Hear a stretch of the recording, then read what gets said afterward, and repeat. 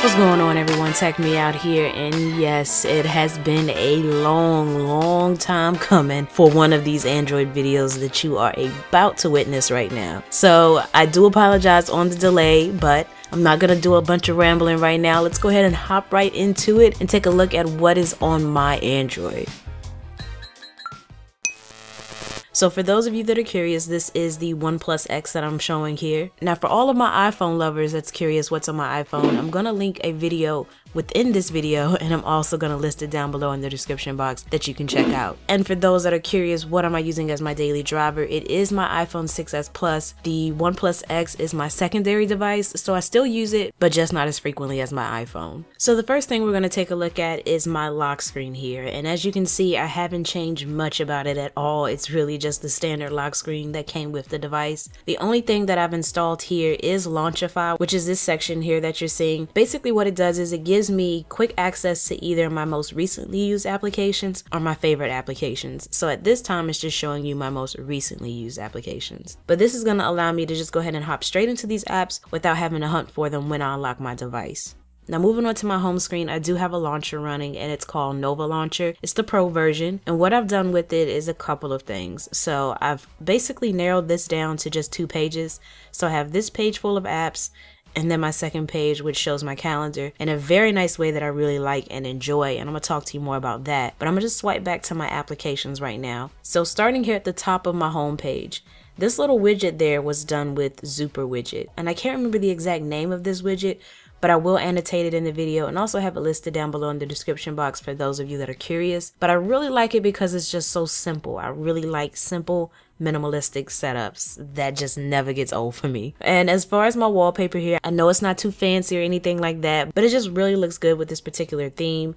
I tried different wallpapers with it, and I don't know, it was just something about this one that really won me over. So what I'm running is a live wallpaper called Bubbles. Now moving here to my icons, I do have an icon pack running, and that particular icon pack is known as Retroca. And I left everything pretty standard with the exception of certain icons such as my app drawer. I chose a guy with the gun. I don't know why. I just thought it looked kind of different, so I put him down there. Now to make it a little bit easier to access my app drawer, I did take on the option of having a gesture built into this where I can take my finger and slide up on the screen and it will pull up my app drawer. That way I don't even have to tap on an icon to get there, so it's just a gesture enabled thing. Now in regards to my app setup, I have folders for social and games, and I just chose one icon to be the icon for the folder because I thought it just looked better, and this is something that I really love about Android. The customization options are crazy, and it's really nice to be able to do these things without having to jailbreak my iPhone. But that's a whole nother story. But in taking a look at my social folder, I can tap on that here, and I just have 2 things in there at the time, which is YouTube and Snapchat, so real simple. And then if I tap away from that, I have Amazon. Those of you that follow my YouTube channel and things probably know how much I love Amazon, so I'm not gonna go in a rant about that.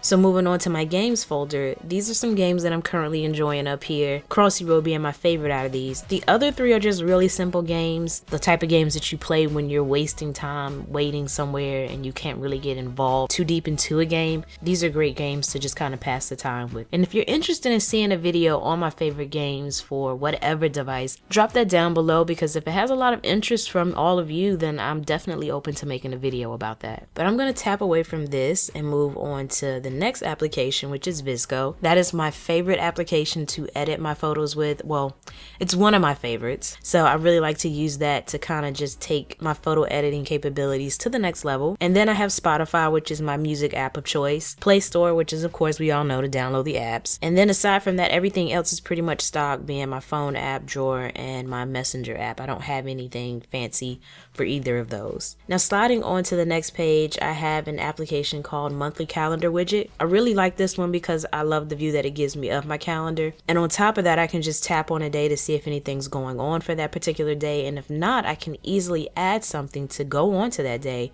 by just hitting that plus button there. So it's pretty neat in terms of the options you get. It just basically gives me the basics and everything that I would need from my calendar widget. So I'm satisfied with that. Now, if you're curious what other apps I'm running, this is a quick glimpse of those. So if one interests you, then you can pause the video.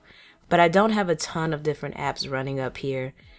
Just a few basics, so sorry to disappoint if you're looking here and you are slightly disappointed. But these are all of my apps that I have running on this particular device. But that's gonna sum everything up for this particular video. If you enjoyed this video and you wanna see more what's on my Android, what's on my iPhone, what's on whatever, any content from me, please go ahead and hit that like button so that I know that you enjoy what you're seeing. Also, if you want to stay updated in terms of what's going on with me and find out the progress of my next video, then definitely follow my social links below, because I generally will let people know that follow me on Twitter or Instagram or Snapchat. I will let them know first when a video is in progress, when it's uploading, so that you can have even more in-depth information in regards to when my next video is going to be hitting your sub box. But aside from that, until next time, thanks for taking the time out to let me tech you out.